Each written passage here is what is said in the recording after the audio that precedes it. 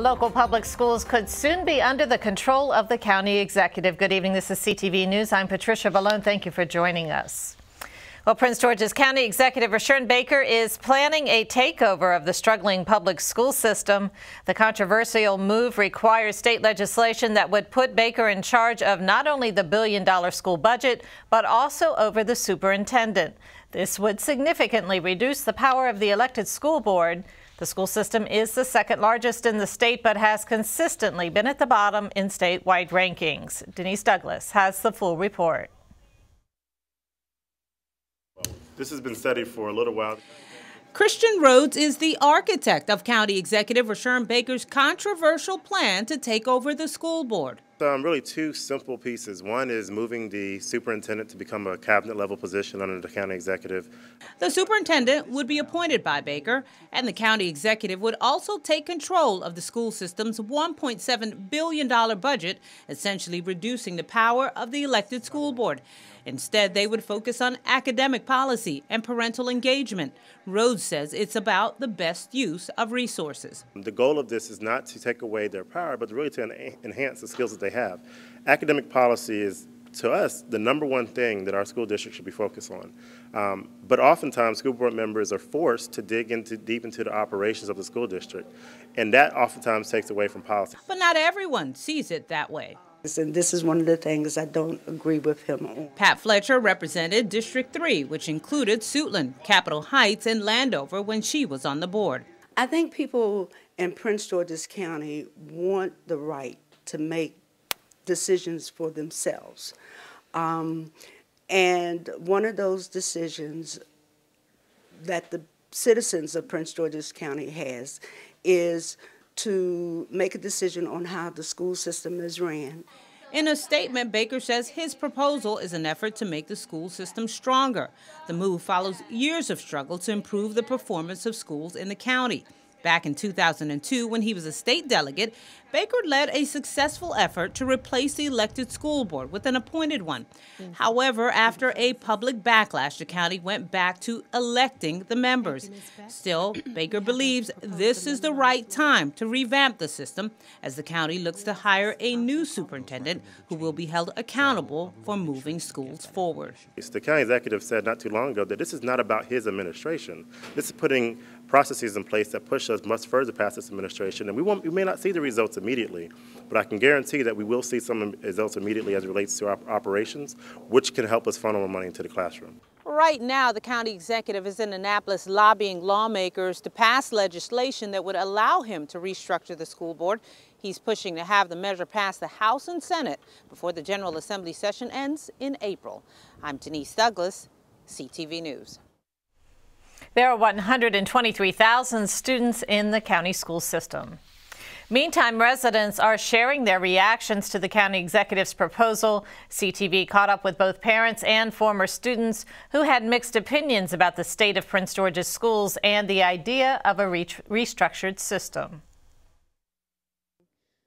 I don't really know whether all the power should be one place or not. I think the school board's in a better position to make judgments regarding the school, but it's still okay to be accountable to the county executive as well.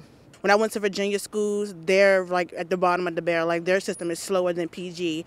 When I transferred, I was just like, okay, I'm ahead of everything with PG County system schools. Well, to be honest with you, to put all of the power in one man's hand, I don't know if that's the answer, but I guess it's worth coming before a panel and discussing those options and seeing what's best over time to devise a better plan to help our kids, yes. And all three residents tell CTV News that they do feel improvements need to be made within the school system, but add that they are not sure that putting the county executive in charge is the answer. Well, Rochelle Metzger has been working to get a comment from the school board. Members met in executive session in Upper Marlboro this afternoon. She has more from the newsroom. We made numerous attempts today to speak with members of the Board of Education to get their reaction to the county executive's proposal. We reached out through phone calls, emails, as well as going up to the Sasser building in Upper Marlboro, but we weren't allowed past the lobby. Now, we did ask school officials for an interview or at the very least a public statement. Board members did go into an executive session at 2 p.m. and as of 4 p.m. they had not come out. It's unclear whether they will choose to release a public statement, but if they do, we will bring that to you. In the newsroom, Rochelle Metzger, CTV News. And CTV will continue to follow this story and bring you the latest when more information becomes available. Well, one person is dead tonight after their vehicle overturned and caught fire on the Route 704 ramp in Springdale over the Beltway. The incident happened about 1 p.m. A Prince George's police officer was first on the scene and tried to rescue the victim who was trapped when the vehicle burst into flames. The officer sustained burn injuries and was taken to a local hospital. An SUV was traveling westbound on MLK Highway.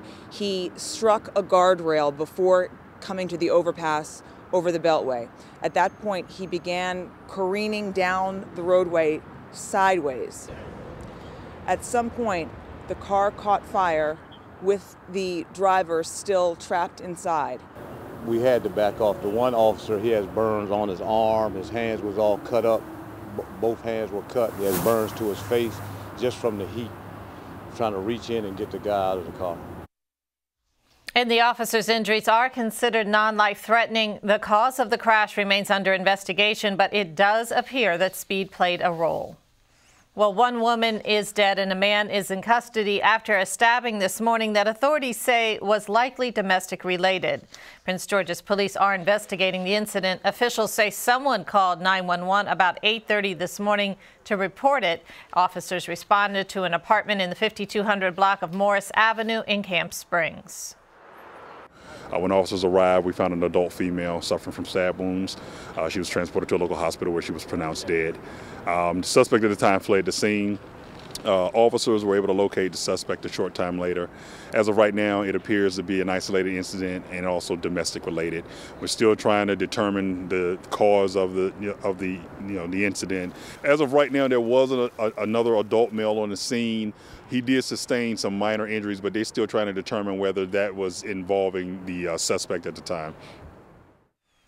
And the names of the victim and the suspect have not been released. Detectives are still working to determine their exact relationship and a motive for the stabbing. And you're watching CTV News. I'm Patricia Vallone.